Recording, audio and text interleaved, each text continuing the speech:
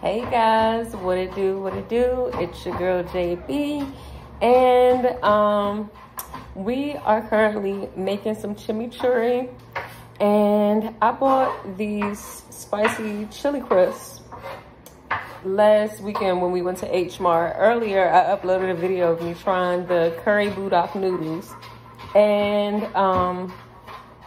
yeah, so hold on, wait, I'm just all over the place because I just thought, like, let me just go ahead and make a video about it because I never tried these and I wanted to see what all the hype was about.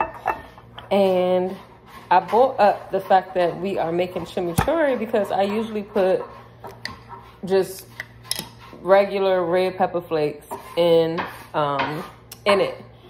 But I was like, I looked over the counter, I'm like, oh shit, how about using a chili crisp?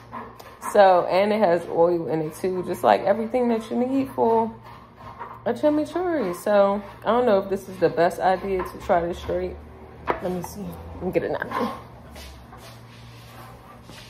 I mean, why wouldn't it be a good idea? Because that way I can taste like the flavors and stuff and what it's actually working with.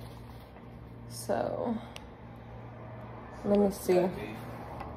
What's that? It is? Yes. Cut it up just a little bit more. Yeah.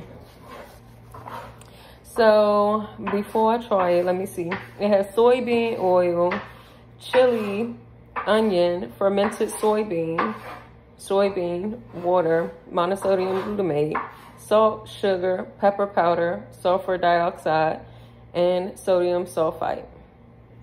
Okay. So let me see what this thing hitting on. Do this as a thumbnail? Alright, I don't want too much. I don't want my mouth to be boiling. Alright.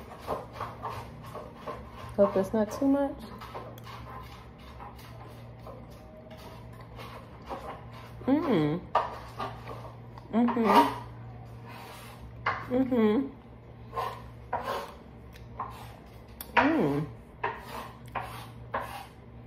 I see what the hype is about. I'm still gonna add my red pepper flakes because it's not, got my mouth juicy. It's not as spicy as I thought, but it definitely has a good flavor. So I'm gonna use a little bloop of it. But yeah, I'm definitely gonna be using this on my noodles, or I don't know, shoot. But yeah, this was good. So, and I got my bonnet on because we are cooking.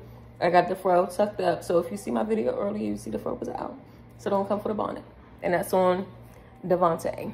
So, it's like, nah. But until next time, peace out.